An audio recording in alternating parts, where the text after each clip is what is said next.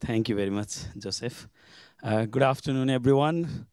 Once again, greetings from Nepal. Namaskar. Uh, so you can see that the trend from 2007 to 2021 and 22, we have got so far only one positive, culture positive case in 2023, this year. So 2021 was the difficult year for us in terms of cholera control because Kapil Bastu district, which borders with India, the Uttar Pradesh, we had a very major outbreak over the years, you can see, and 7 unfortunate deaths that year. Unfortunately, none of them could come to the hospital. They all were either they died on the way to hospital or they remained at home because of so many other social reasons. Some kids were just left at home. The mothers, the parents were working, for example. Such I mean, the sad story. So if we look the outbreak timeline in different parts of Nepal, this is the map of Nepal. You see the northern part is bordering with China. That is also open border, but it's, the separated by the Great Himalaya, the tall mountains, including Mount Everest. In the south is an open border with India. Bangladesh is also very close from our, northeast border, so maybe roughly separated by 20 kilometers from there.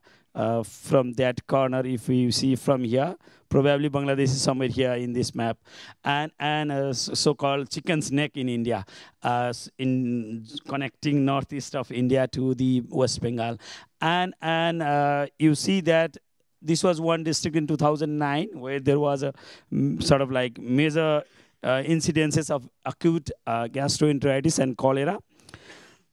Then you see the outbreaks appeared in 2000.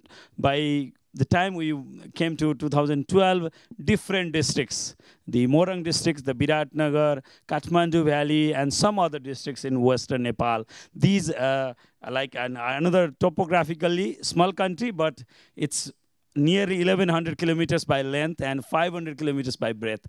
And you can see the topography. The middle districts are the hills. Down hills, the bordering with India, are plain land, Tarai we call, and the top districts are the mountainous districts where the residence itself is low. The population density is quite low. So once again, Rauthat is affected. Then you can see Kathmandu Valley again. Then Kapil Bastu, then Rupni in Saptari in Rupni, and then you can see some of the the districts around Kathmandu also had some spillover cases. So though we didn't have a large number of cases, but the risk is everywhere. I'll show you some glimpse of the water and sanitation situation in our country in the subsequent slides. So you can see that some of the district had only one outbreak over the years, and Kathmandu Valley, the Kathmandu had 5 times our cases reported, 5 times outbreaks in and the majority of outbreak are within the monsoon months. That's right now. That's from the end of May, June mid to almost up to September, October. And the Kapil Vastu also same thing happened up to September, and it lasted for almost 3 months for us to take that situation in control. So what's happening in the surveillance sector in Nepal? Okay, I'm going forward, so let me go back and then yeah,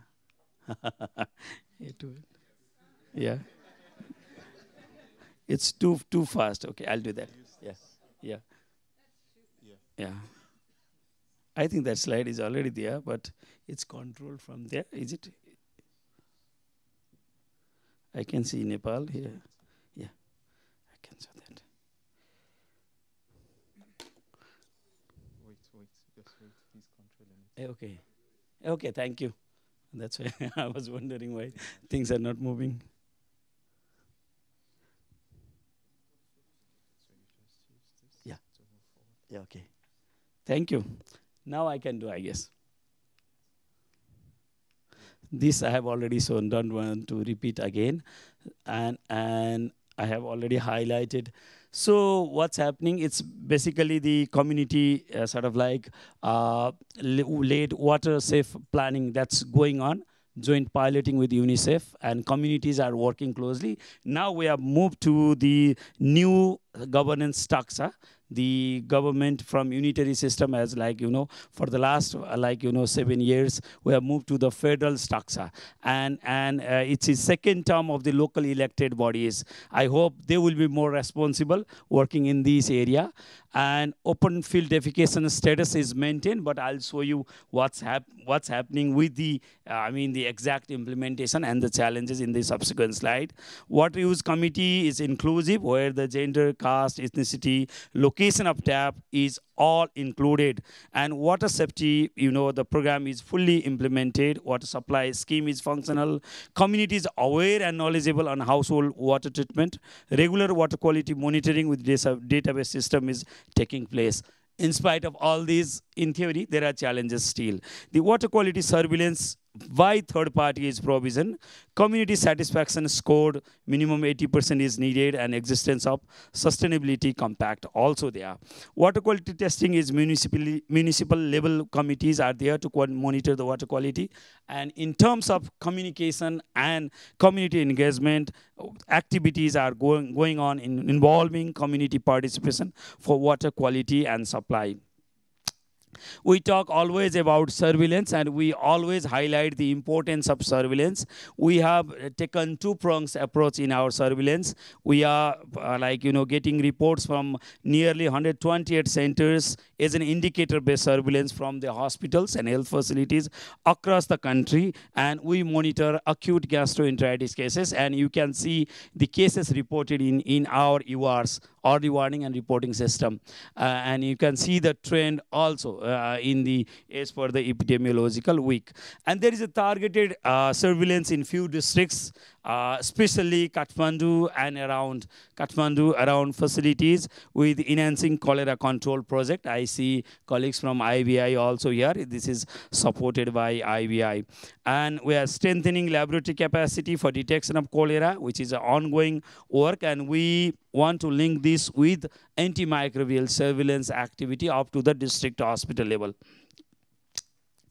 Regarding responding to cholera, training our health workers on field epidemiology training program is going on thanks to US CDC. Second batch of Nepal's own trained second batch recently, yesterday only they graduated from FETP program. So we have cadres in the system trained FETP from different countries, including India, Sri Lanka, and all. Now we have our own production, and it's an ongoing process in the National Health Training Center. We are institutionalizing rapid response team RRT at municipal level, and that will be supported by RRT committee led by the elected local bodies in the local municipalities.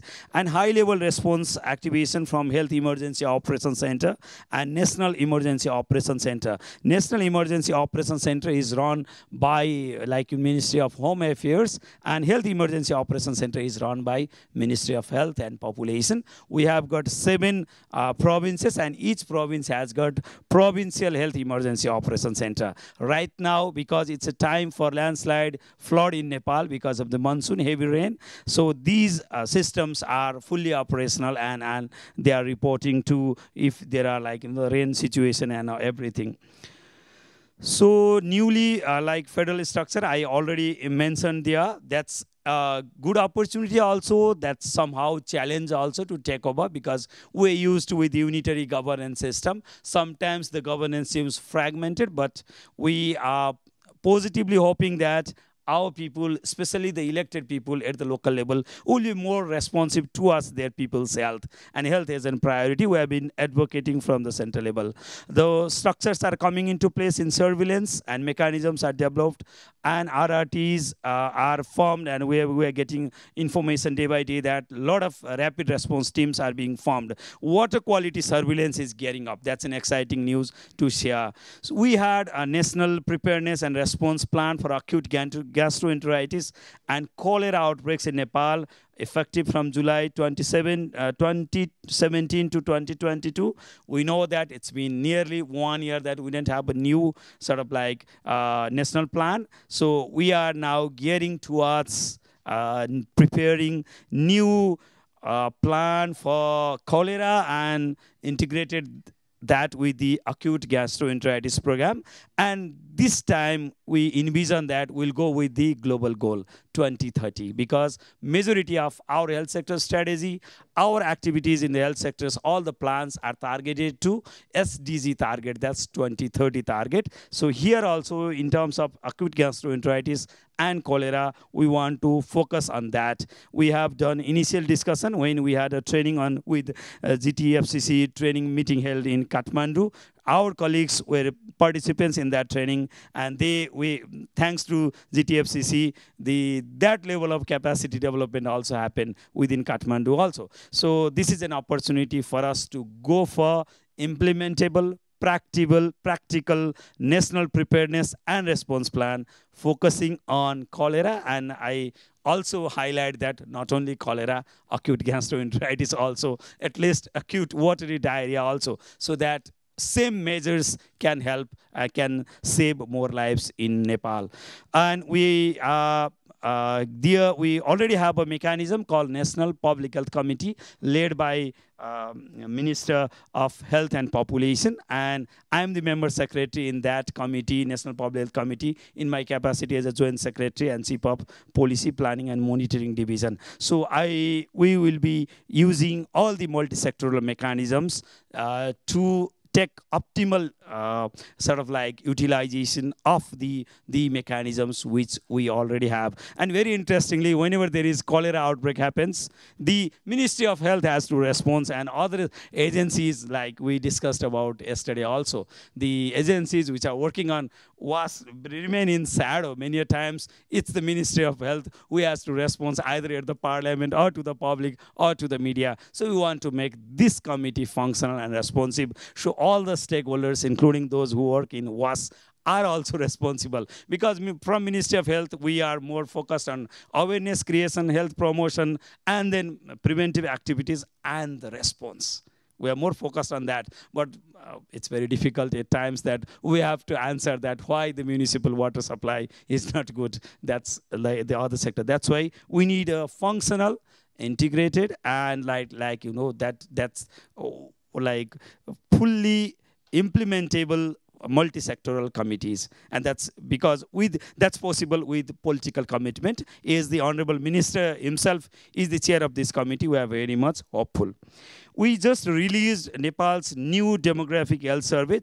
I have got 2 slides to share you, just give you just a glimpse of what's happening in the WAS sector in our country. We can share with you detail, but that detail is there available in our ministry website, and I can share with you also.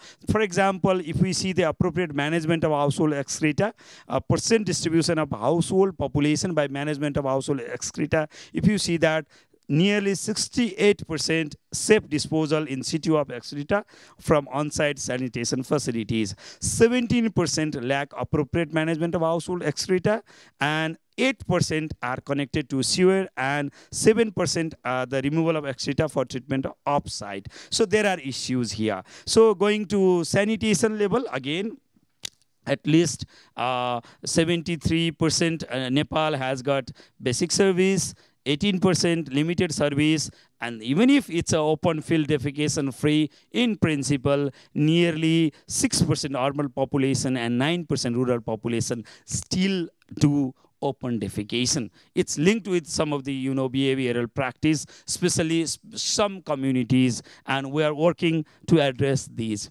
And these are some of the response activities which being like held in different parts of Nepal. Like photograph. This is one cholera outbreak response immunization strategic guideline of Ministry of Health and Population that was primarily intended and prepared when we had an outbreak, and thanks to GTFCC, we got the vaccine support for Kapilvastu outbreak. And We also have piloted this, like, self-administration of second dose. Now we see that we are going to single dose. That's fine, but we have piloted the second dose with the IVI also. Encouraging report. Nearly 88% took second dose themselves, storing the dose at home. I thank you very much all the way from Nepal. Since we are near the lake, I thought it's very wise to share another beautiful lake in Pokhara. Actually, my hometown in Nepal. I thank you all, and if there are any queries, I'll be ready to answer. Thank you.